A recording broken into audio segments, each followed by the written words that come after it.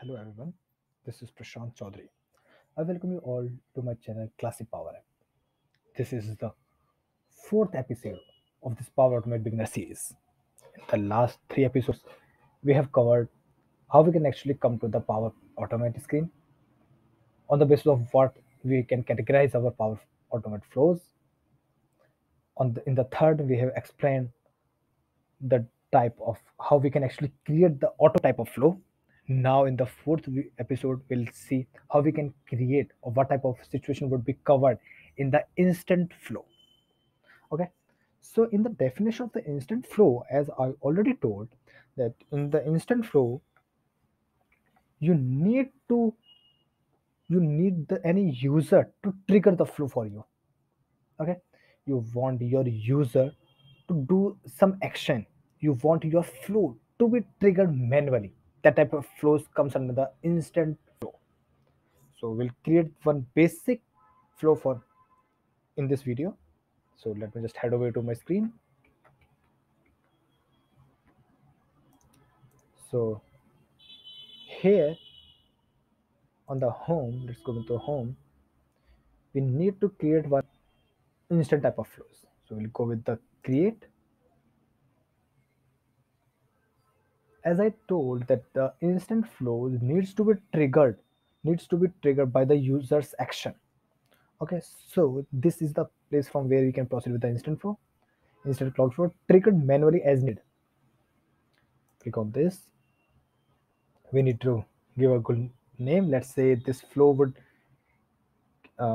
create item.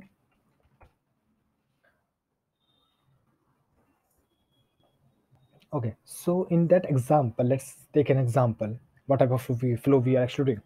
Let's say any type of requirement is there, and it would be like, and your client has told you that whenever I want to create item in the list, I should I want to click on any button from Power App. Okay, so that type of scenario is there. If you need, if you want to provide a button to your user, whenever the user click on that button, a flow would be triggered, and that flow would create one item in any SharePoint list. That type of requirement is there with you. Okay, so in that case, as we can say, we want our user to click any button. So let's take an example that the button is present in our Power application. Okay, in our Canvas application. Okay, so we need to give a flow name and choose the trigger. So in that case, we need our flow to be triggered from the Power App, from the button, from any click of any button that button is present in the Power App. We make the trigger to be Power App only. Create item and simply create this. We get the trigger. Now what we want, we need one item to be created. Let's say create item. You can search like that as well.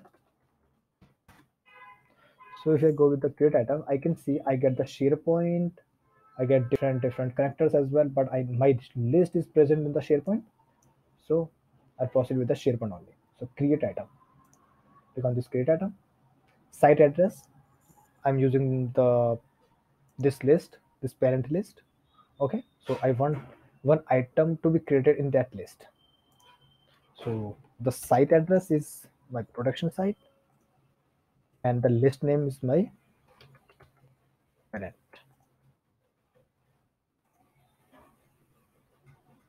Okay, so here, as in the list I have only the title, that's why only one option is there. So let's say item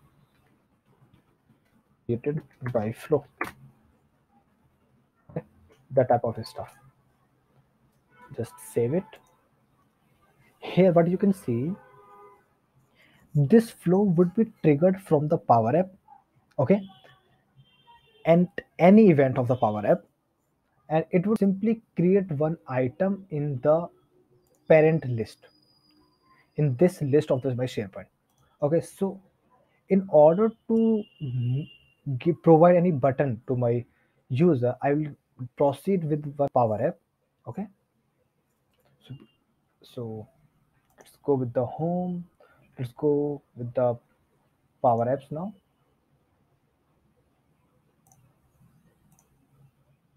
And create one small, very basic Power App.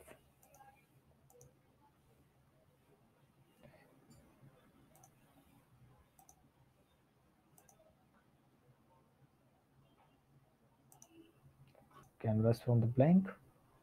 That's the example.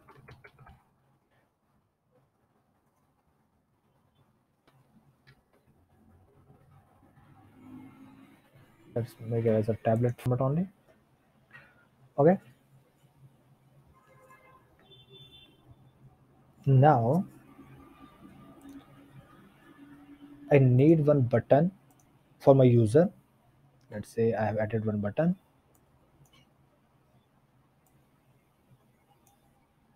Give it a name as click to create new item. I'm leaving everything as it is, and now I want this, whenever this button is pressed, I want that flow to be triggered. Okay, so I proceed with the action, how we can actually use the Power Automate in our Power App. That's the whole stuff I'm going to do this. So the name of the my flow was create item. I can still remember. So we'll go with the Power Automate and search for a flow. So it was create item. It is not there.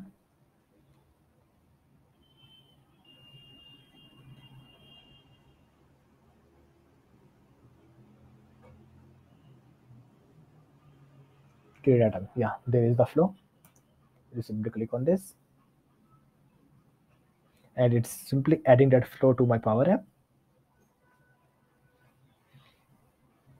And now, as I have designed that flow, this flow is not taking any input. It's simply creating one item where the item created by flow would be written in the title of my list. Okay, so no argument is there, so I simply close the parenthesis.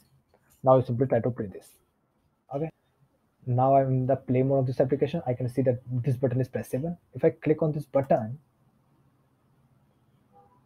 now if I come back to my site list and see, I haven't created. Let's press it again, refresh. Yeah, so here I can see item created by flow. This item I have created. So how I've created this item, I haven't done anything. I simply trigger one flow from my Power App button. This is my button that is triggering my Power App. Okay, obviously user needs to click it, then only that flow will be triggered. When that flow will be triggered, my flow is doing all work. My flow is simply, I have designed my flow to create one item in the SharePoint list. Okay, so that's how we can actually utilize the instant flows. In case of Power App, you need to use this Power App connector. Otherwise, there can be multiple connector that can be used for the instant flows. As example, you can use the button type, this for the flow button, this manually trigger a flow. This is also used for the instant flows, and there are many more as well. You need to just search it. Okay, or you can create your custom trigger if you would like to. You can create that thing. Okay, so that is all in this video, everyone. This is the example we have covered for the instant flow. Okay, so let's get stay tuned for the fifth episode where I would be explaining the schedule type of flow. Okay, so thank you everyone. Thanks for watching. Let's get